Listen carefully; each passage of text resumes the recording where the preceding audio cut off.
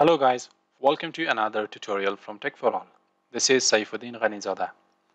In this tutorial, I will show you how you can enable the drag and drop to taskbar in Windows 11. As you can see that Windows 11 by default does not support the drag and drop to taskbar. Let's see that whether I can drag and drop items into the taskbar to open it in another program or not. For the purpose of this testing, I have already copied a Photoshop PSD file which I will drag it and drop it on the Photoshop. Here you can see that I cannot use the drag and drop in Photoshop, and also I have opened a notepad file and I will drag and drop another notepad file on it. Let's see whether I can do that or not. As you can see that the Windows 11 does not support drag and drop to taskbar.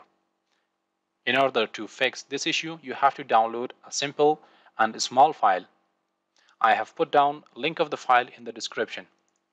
The file name is Windows 11 drag and drop to taskbar fix.exe. All you have to do is download the file, right click on it and select Run as Administrator from the right click menu. After the application is opened, it will be in the notification area in here, as you can see. Now let's see whether I can drag and drop to taskbar or not. I will use the Photoshop PSD again. I will drag it on the Photoshop file, and then as you can see that I can do the drag and drop in Photoshop.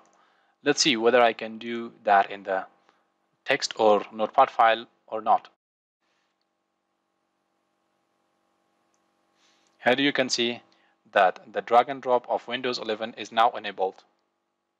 If this video helped you, give it a thumbs up and share it with your friends. Don't forget to subscribe to our YouTube channel. I will catch you very soon with another video. Till then, have a nice time.